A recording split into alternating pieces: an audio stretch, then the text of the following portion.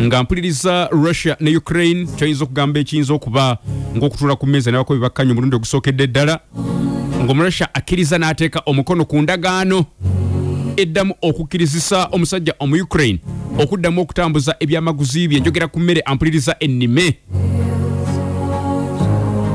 abeere ng'addamu okugitunda mpuliriza mu mawanga agali ebweru bagiyise landmark deal eyabaddemu ampuliriza ebitongole okuli ekibiina eky'amawanga amagatte ekya United Nations eggwanga erya Turkey lyabadde saala ennyala y'ensoga lyabadde nga ampuliriza middleman mu nsonga zino zonna nga zigenda mu maaso nga bagamba nti akaseera we katuukidde kano ke kaseera baddemu okukkiriza omu Ukraine addemu asaabaze ebyamaguzi bye njogera ku mmere ennime grains Russia musajja musaali nnyo ampuliriza mu kulima grains njogera ku bintu nga wheat njogera ku bintu nga ampuliriza kasooli n'ebirala ebigwa mu kkowa eryo Omurussia byalabika nga musaali nnyo mu kubirima actually y'omu ku balimi ba grains abasinga okubeera ab'amaanyi mu nsi yonna wano aboogerwako njogera ku mu Ukraine n'Omurussia nga we bakubagana okuva nga ennaku z'omwezi 24 Otono lwatandika ampuliriza wakati wa Ukraine ne Russia teddangamu kukkiriza mmeri yonna etambuza grains eziva mu ggwanga erya Ukraine oba emmere etundibwa okuva mu ggwanga erya Ukraine okubanga esala okutambula emmeri yonna okutambula egende etunde emmere mu mawanga amalala ebyo Omurussia mpuliriza yabirinnyako olugendo olusinga lwe bakozesa oba ekkubira singa okukozesa ampuliriza gy'emyalo egiri ku Semayanja muyite Black Sea naye Omurussia ebyabadde yabiyimiriza dda wetwogerera mu myezi gyampuliriza ku myaka 5 bukyanga omusajja ku kyalo giri 5 bukyanga omusajja Omurussia atandika kulumba Ukraine akatubagira kakabaddewo nga emmere eva e Ukraine ogenda mu mawanga amalala tekyakkirizibwa kutambuzibwa ku mmeeri ez'enjawulo eziteekeddwa okugisaabaza okugisomosa obukadde n'obukadde bw'abantu enjala ebaluma mu mawanga agatali gamu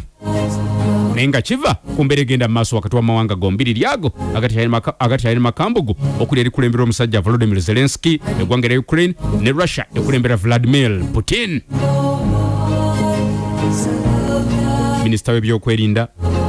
oba obutebenkevu munda mu ggwanga erya Russia njogera ku Sergei Shoigu minisita wa infrastructure mu ggwanga erya Ukraine njogera ku musajja Oleksandr Kubarkov bombi batadde emikono ampuliriza ku ndagaano ekyewuunyisa nga bwe kitera okuba mu ndagaano ezimu katugeze nga bwe walawe bwe kyabadde wali omukulembeze w'eggwanga wano mu ggwanga Uganda Yoweri Kaguta Museveni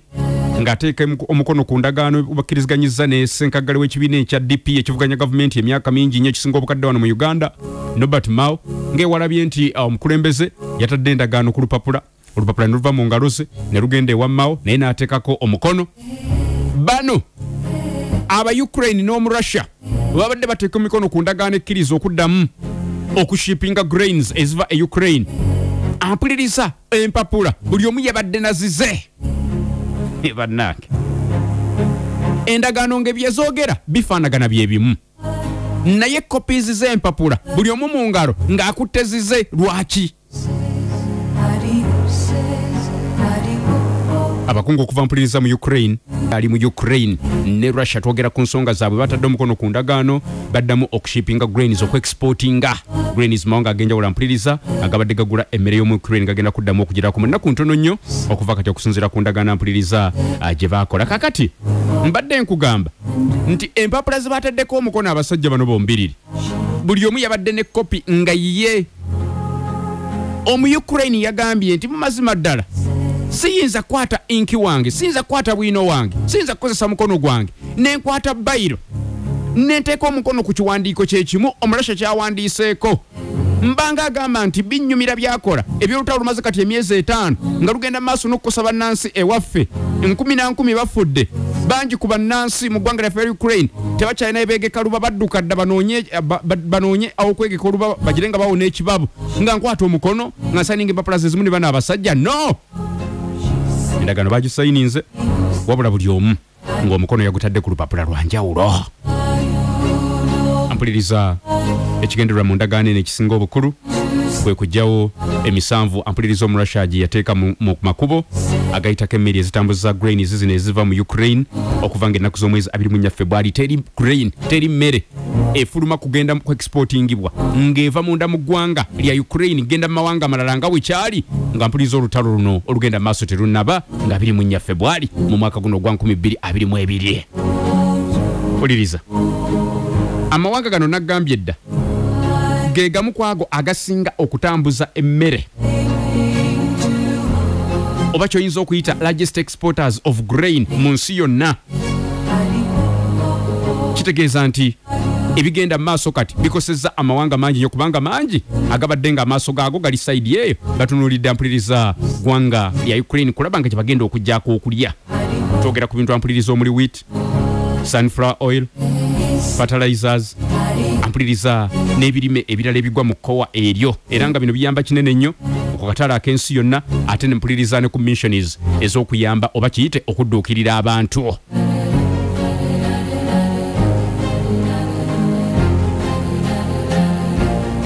Ekibiina ekigabirizi ky'obuyambi ampuliriza ekikola n'ekibiina ky'amawanga amagatte twogera ku World Food Program kigamba alipoota yaakyo nti abantu bali omukadde kumpi 47 abakoseddwa olw'embeera egenda maaso ampuliriza munda mu mawanga mu ggwanga lya Ukraine era nga njala ebafuukidde enjala kakutya tebakyalina kakuzza eri mumwa olw'okuba nti emmeeri tezikyasaabaza mmere. Oliriza akabiga akalala akaliwo nti emyezi 5 ampuliriza Ukraine gyemaze nga tetunda mmere bweru wa ggwanga kireesewo embeera ampuliriza nti kumpi tani obukadde nga 25 njogera ku metric ton kumpi 25 ze ziri mu zisitowa ez'enjawulo zirinze kubanga mpuliriza zitundibwa mu mawanga agatali gamu mu butale obw'enjawulo naye ng'omu Russia kino takikkiriza kati myezi 5. Era singa banakkiriza enteeseganya zonna nga bwe zagenze mu maaso emmere yo neddamu ampuliriza okuddamu okutundibwa okubeera exported okuva mu ggwanga erya Ukraine kitegeeza nti Ukraine yeetaaga okumalawo emmere eri mu sitowa zaayo mu kiseera kino eteekeddwa okutundibwa ebweru kigyetaagisa emyezi 4. Imagine okuva kati Ukraine yeetaaga emyezi 4 okusobola okulaba nga emmere yonna eyogerwako etundiddwa ng'etuuse gy'erina okulaga emyezi 4. 25 metric tons of grains ze ziri ampuliriza mu sitowa ez'enjawulo okwetooloola Ukraine. Kyokka myezi mitono nnyo okuva kati bagenda kuddayo ku makungula.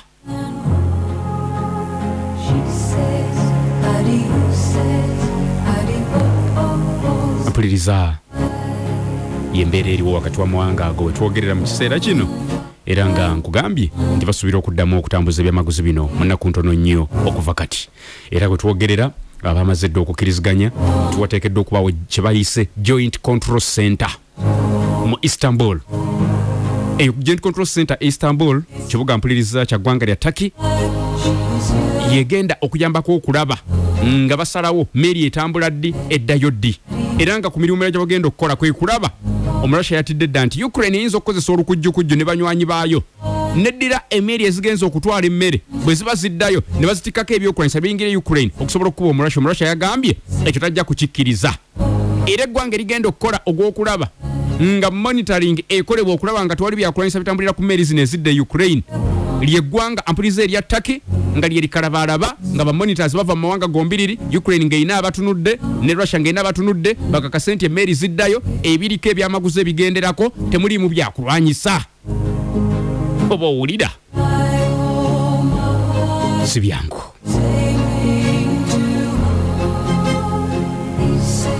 Si byangu wadde nga biri bityo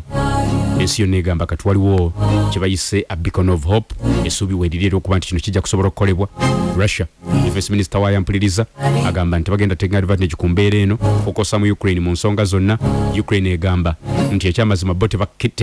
bo tebakkiririza mu Russia wadde yatadde omukono ku ndagaano naye we don't trust Russia. We trust UN, but not Russia to uphold the deal. Ukraine doesn't trust Russia. I don't think anyone has reasons to trust Russia. We invest our trust in the United Nations as the driving force of this agreement. Ampuliriza Minister wa Volodymyr Zelensky yatadde omukono ku ndagaano eno Dmytro Kuleba bw'ati we yategeezezza. UN ampuliriza agikulira Antonio Guterres agamba nti bamanyi nti kino kijja kusobola okukola era kijja kuyamba ye President wa Turkey Recep Tayyip Erdogan agamba nti kino kigenda kuyamba kuno okuzzaawo essuubi emirembe okuba ngigyeka najo gijja kuddako ate gibeere nga giddirira kulaba nga emitunda bitambula maliraadi ssano wakati omwaka gombiriri. European Union yakyaniriza dda. United States ampuliriza yagambye nti Ukraine ekyamazima ku mulundi guno mubeere beesimbu bimukkanyizaako mu ndagaano bikolebwe nga mwagambye. Ne bagamba we fully expect the implementation of today's agreement to commence swiftly to prevent the world's most vulnerable from sliding into deeper insecurity and malnutrition. A spokesman wa White House ampuliriza John Kirby bw'ati bwe yagambye nga tulina essuubi nti kino kigenda kukola. Ampuliriza baba bakateeka omukono ku ndagaano ku Lwokutaano lwa Sabbiiti ewedde enkeera ku Lwomukaaga. Addanga Omurussia kye yakoze ate n'asumulula n'akuba ebizuka mu Odessa. Ampuliriza twogera ku mwalo ogusinga obunene Ukraine, omwalo ogusinga okuyitako emmeeri ezitambuza emmere eno eyateereddwa egenda okuddamu okusaabazibwa ku mazzi. Omurussia we yakubye emizinga.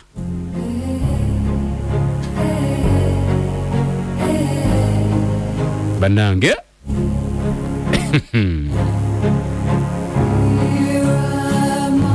uliriza omusajja Omurussia yakuteze missile n'azisindika ampuliriza ku mwalo ogwe Odessa, omwalo ogusinga obunene ku egyo egy'enjawulo egitunuliddwa okugenda okuyisibwa. Ampuliriza ekyamaguzi ky'emmere eno egenda okuddamu okusaabazibwa ng'etwalibwa mu mawanga ag'enjawulo okutundibwa ku katale k'ensi yonna. Omu-Ukraine na buli kati akyali mu kutya agamba naye Omurussia ono endagaano twagitaddeko omukono naye mazima gennyini anaagiwa ekitiibwa. Bannange bakozeseza Kaliber cruise missiles biri kuzampuliriza ne zisobola okubwa air defense forces ez'omusajja Omu-Ukraine,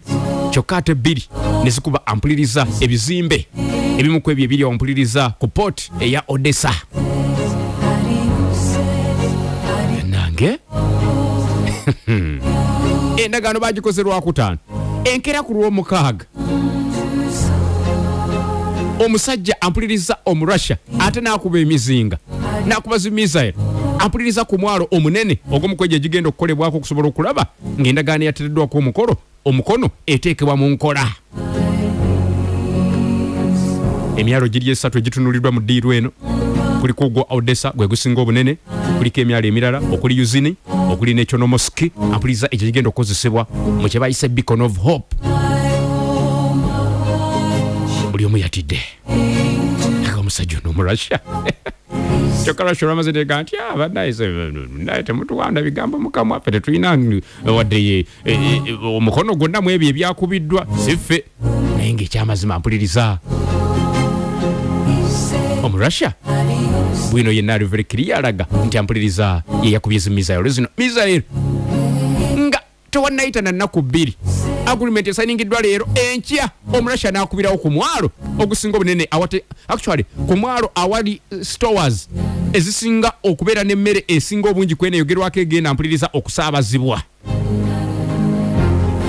Gwe mwalo gwa Odessa stores ezisinga obungi ziri awo. Omutuutuli gw'emmere esinga obungi eri awo eterekeddwawo myezi kati 5. Omurussia we yakubye endagaano anagissaamu ekitiibwa oba nedda. Aba-Ukraine bagamba nti omusajja yakozesezza the most powerful and the most precise of all Russian missiles ze bakozesezza okuba Odessa, ezisinga okuba ez'amaanyi, ezisinga okuba ez'omutindo, ez'omulembe mu kulumba Odessa. Omu-Russia ze yakozesezza. Nange okitegeera. They want people starving in North Africa and Middle East and other regions. Omanyi ebitundu by'amawanga ga Africa byampuliriza gy'owulira amawanga nga Egypt, gy'owulira amawanga ampuliriza goyinza okwogerako nga Algeria n'amalala agali side yawo gakozesa nnyo emmere y'omu Ukraine. Kakati eri mu Middle East nayo ensonga y'emu weeri ampuliriza kakati bano bagamba they want people to suffer and have social unrests and hunger riots. Omuntu njateniza muluma nasigala wakawo yekalakasaawo baba agamba nti mu Ukraine agamba nti ensonga lwaki kubanga banyumirwa enjala luma abantu baba bafuna mbalabanga kibakolera yensonga lwaki amangu ddala nga bakateeka omukono ku ndagaano ate ne batandika okuteekawo embeera mpuliriza ekigaana okugenda mu maaso.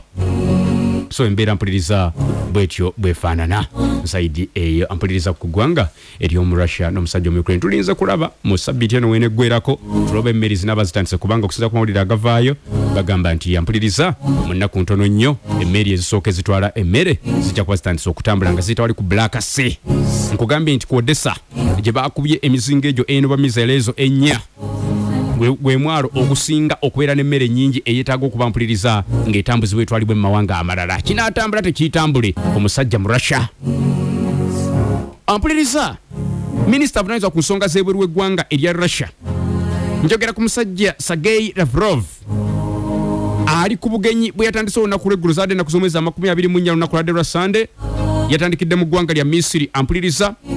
ku bugenyi mwagenda okukyala mu mawanga 4 Omurasha ge yalonzeeyo wano mu Africa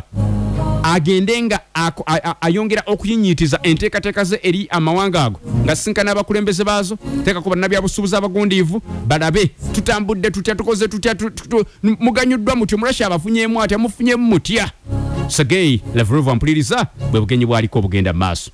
Mawanga galina okutuukamu kuliko eggwanga mpuliriza erya Ethiopia kuliko eggwanga erya Egypt lyatuukidde kuliko eggwanga erya wano ku butaka eggwanga Uganda teekako mpuliriza eggwanga erimanyiddwa nga erya Congo Brazzaville CDR Congo wabula Congo Brazzaville. Kigambibwa nti obugenyi buno ampuliriza omusajja ono mu Russia bwaliko minisita ow'ensonga z'ebweru w'eggwanga erya Russia oba avunaanyizibwa ku nsonga za Russia n'amawanga amalala Sergei Lavrov obugenyi bwaliko bwe bumu ku bikulembedde enteekateeka ezigenda maaso ezattabamiruka ow'amawanga ga Russia agakwatagana ow'amawanga ga Africa agakwatagana n'omu Russia tabamiruko yagenda okubeerayo oba olusirika olugenda okubeerayo ampuliriza wakati wa October ne November ow'omwaka guno 2022. Jukira oba giyite Russia Africa Summit esisinkane nampuliriza gyenza okuyita Russia Africa Summit eyasookera ddala eyaggulawo enteekateeka zino yali eri mu kibuga Sochi mu ggwanga erya Russia wennyini mu mwaka gwa 2019 era abakulembeze bangi nnyo wano okuva mu Africa mpuliriza abaalinnya oba ababiteeka mu ngatto ne boolekera okugenda okusisinkana omusajja Vladimir Putin n'abakungu be abalala okusobola okugenda maaso n'okwogerezeganya. Bali bateekeddwa okuddamu kusisinkana mu 2021 naye tebasobola olwa COVID-19 ampuliriza abadde yalino n'ebintu byonna kakati babitukiza buto biri olwawedde ebya COVID omwaka guno ampuliriza summit eno eddamu okulabikako summit eno eddamu wana ampuliriza munda mu ggwanga erimanyiddwa nga ampuliriza erya Addis Ababa rather eggwanga erya Ethiopia mu Addis Ababa gye bagenda okuddamu okusisinkana mu mwaka guno ampuliriza 2022 October November wakati awo Russia Africa Summit gyoyinza okuyita mpuliriza ey'okubiri. Lwaki ampuliriza Omurussia ne mu kaseera nga kano ng'akyalina n'olutalo lwagenda mu maaso nalwo wali wakati w'omusajja omu Ukraine naye lwaki akaseera kano asalawo n'atazikiza n'ajja wano mu Africa akyale ebigendererwa by'omu Russia mu kukyala mu Africa bigendererwa ki afuniramu wa amawanga ga Africa gafuniramu wa yabaffe balina nkolagana ki n'amawanga ag'enjawulo